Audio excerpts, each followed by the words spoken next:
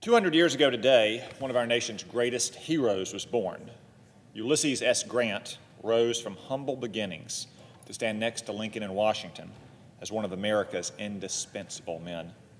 This great defender of America won our bloodiest war, crushed the darkest forces of disunion, bandaged our deepest national wounds, and bridged the greatest political divides.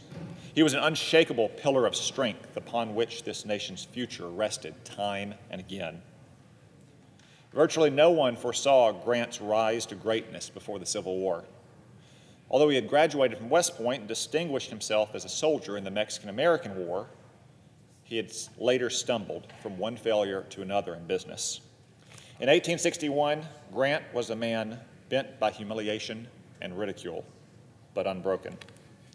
After the Confederates attacked Fort Sumner, Grant rose from his knees as destiny called. He redonned his uniform and he marched into the history books. For the first 3 years of the Civil War, Grant fought on the Western Front, winning several of the Union's early victories while commanders in the East dithered. After Grant's first great victory, his Confederate counterparts sued for peace and asked what terms he would give them.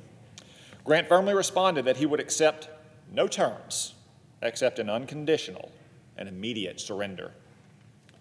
This earned him the nickname Unconditional Surrender Grant and resulted in the largest capture of enemy troops in the history of the Western Hemisphere up to that time. Grant waged a relentless form of warfare. He knew that, in his words, the art of war is simple enough. Find out where your enemy is, get at him as soon as you can, strike him as hard as you can and as often as you can, and keep on moving. Grant's warrior spirit famously moved President Lincoln to declare, "I cannot spare this man. He fights." When Grant's enemies spread the rumor that he was an alcoholic and should be dismissed, Lincoln wryly responded that if he could find out what brand of whiskey Grant drank, he would send a barrel of it to all the other commanders. Grant's famous determination and grit were on full display during the brutal Battle of Shiloh, one of the bloodiest scenes of the Civil War. In the first day of fighting, Grant's army was mauled by Confederate forces under the command of Alfred Sidney Johnston, the Confederacy's most competent general at the time. William Tecumseh Sherman approached Grant that rainy night beneath a great oak tree, and he said, "Well, Grant, we've had the devil's own day, haven't we?" Grant replied between puffs of his ubiquitous cigar, "Yes, lick 'em tomorrow, though." He made good on this promise, threw back the Confederate forces, and won the carnage-filled battle. Sidney Johnston was killed in the fighting, and Confederate President Jefferson Davis later wrote that it was the turning point of our fate. This story remains so legendary in the Army today that it was commonplace for young officers in the Iraq War to conclude a hard day by borrowing from Grant. Lick 'em tomorrow. Grant continued his brilliant streak of victories, and on July 4th, 1863, the 87th anniversary of the signing of the Declaration of Independence, he seized the fortress city of Vicksburg on the Mississippi, splitting the Confederacy in two and securing the Union's control of that mighty river. This was perhaps the greatest strategic victory of the war, and combined with the victory at Gettysburg the previous day, Grant's seizure of Vicksburg put the Union on the path to victory. Soon after Grant's decisive victory in the Battle of Chattanooga a few months later and capture of the supposedly impregnable heights of Missionary Ridge, Lincoln promoted him to the rank of lieutenant general, a position that no one had held since George Washington. A few days later, Lincoln also named him commander of Union forces. In his new command, Grant quickly turned eastward and confronted Robert E. Lee, a skilled tactician who had run circles around the Army of the Potomac for 2 years. Lee had spooked Union commanders for so long with his audacious battle plans, but not Grant. He said, "I am heartily tired of hearing about what Lee is going to do. Some of you always seem to think he is suddenly going to turn a double somersault and land in our rear and on both of our flanks at the same time. Go back to your command and try to think what we are going to do ourselves instead of what Lee is going to do." What Grant did was pursue Lee's army ruthlessly. As he marched into the Confederacy, he told a reporter, "If you see the president, tell him from me that whatever happens, there will be no turning back." In the weeks and months that followed, Grant attacked Lee's army again and again. Whether he won or not, Grant continued to advance deeper into the Confederacy. Grant's army fought in the burning forests of the wilderness and in the muddy trenches of Petersburg, experiencing extraordinary hardship, but never allowing Lee to regroup or reinvigorate his shrinking army. Less than a year after Grant began his overland campaign, the Union forces finally took the rebel capital of Richmond and broke the back of Confederate resistance. But U.S. Grant wasn't a great leader simply because he won the war. He was also great because he never lost sight of the first goal of the war: to reunite our shattered republic and restore what Lincoln had called the bonds of affection and the mystic cords of memory between Americans, North and South. Instead of humiliating Lee at Appomattox Courthouse, Grant offered him generous and honorable terms. Uncompromising in war, Grant was magnanimous in peace. He allowed Confederate officers to keep their sidearms and horses, did not demand Lee's sword, and promised not to prosecute rebels who laid down their arms. And as Lee departed the courthouse, Grant and his staff took off their hats in respect, a small act for the victors, but an extraordinary gesture to the defeated Confederates. Grant remained in the Army after Appomattox and continued to be a force for reconciliation and union as we stitched the stars back on the old glory. He didn't allow vengeance or anger to overwhelm prudence and wisdom. He even defended his former antagonist, Robert E. Lee, when President Andrew Johnson tried to renege on the terms of Grant's surrender agreement. When Johnson asked Grant, "When can these men be tried?" Grant replied, "Never, not unless they break their parole." He went so far as to tell his staff that "I will not stay in the Army if they break the pledges that I made." To Grant, his word was more important than any office.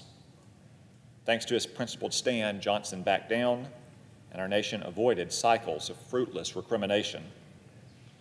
At the same time, Grant also opposed Johnson's attempts to weaken Reconstruction and leave newly freed slaves exposed to inhumane treatment by vengeful former masters. Grant wanted neither excessive punishment nor excessive lenience. He wanted justice. Never a politician, Grant nevertheless acquiesced to popular demand and Republican entreaties to run for president in 1868 on the simple platform, "Let us have peace." Although his administration was imperfect, he fought to make good on this promise. He continued his work to bring the South back into the Union, restoring the rights of citizenship to over 150,000 former rebels and bringing Robert E. Lee to the White House as a symbol of reconciliation. Grant was also one of the greatest civil rights presidents in our nation's history, protecting freed slaves with laws and, when necessary, with force. When the first Ku Klux Klan terrorized the South, Grant ordered and empowered the Department of Justice and the Army to destroy it. And it was destroyed. Grant also healed the wounds that the Civil War had inflicted on our relationship with other nations. He settled a spiraling diplomatic crisis with Great Britain, provoked by Britain's decision to allow Confederate warships to be built in its ports, which went on to sink over 150 Union ships.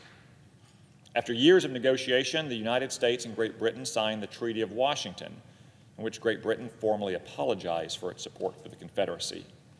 The treaty further established an independent commission to assess damages inflicted on American commerce, that in turn ordered the British to pay our country over $15 million in damages. Grant also worked to settle other outstanding concerns in the treaty, paving the path to strong relations with Great Britain in the future. After his presidency, Grant sadly was conned in business ventures and fell deeply into debt. But even as he lay dying of cancer, he resolved to provide for his family. A week before his death, he completed his memoirs, a monumental literary achievement that continue to rank among the greatest ever written by any statesman. He also saved his family from debt, demonstrating one last time his indomitable will. Grant's funeral procession was the largest public demonstration in American history up to that point, with an estimated 1.5 million Americans in attendance. Frederick Douglass described Grant as a man too broad for prejudice, too humane to despise the humblest, too great to be small at any point. Douglass saw in Grant a protector for freed blacks, a friend to Indians, a brother to vanquished foes, and a savior for our imperiled nation. Yet progressive historians, a partisan press, and political enemies tarnished his record from the beginning. They have maligned him as a drunk and a butcher and a bumbling Western rube who is ill-suited to politics and probably corrupt at that. This is an ahistorical slander against a great American. As a deeply honest man and a Washington outsider, Grant perhaps wasn't always astute in spotting the unscrupulous swindlers and grifters attracted to our capital then as now. As president, he trusted some who didn't deserve that trust. His critics have exaggerated this guilelessness as a mortal sin, using the dishonesty of others to besmirch the record of a good and great man. But Douglass was right. Grant was a savior of this republic, and his few failings pale in comparison to his extraordinary achievements. And Grant's countrymen agreed, electing him twice by historic landslides. I have 4 photos hanging on the wall of my Senate office, photos of great statesmen who saved the West in our hour of crisis: Abraham Lincoln, Winston Churchill, Ronald Reagan, and U.S. Grant. Throughout his life, U.S. Grant embodied a profound patriotism and selflessness that our nation should remember with awe and reverence. On this bicentenary of his birth, we should restore him to the pantheon of American heroes, first among Americans.